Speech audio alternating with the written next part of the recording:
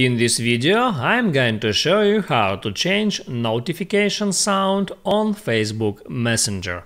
That is quite simple and easy to do, so let's begin. And first, open up Messenger application and then type right there at the top left at your profile picture. Next, tap at Notifications and Sounds, and then tap right here at Text Tone.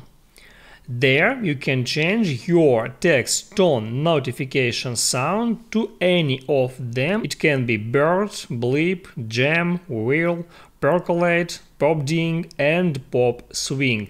You can select just among that options, and unfortunately you can't upload your own sound here and use it as a text tone message notification.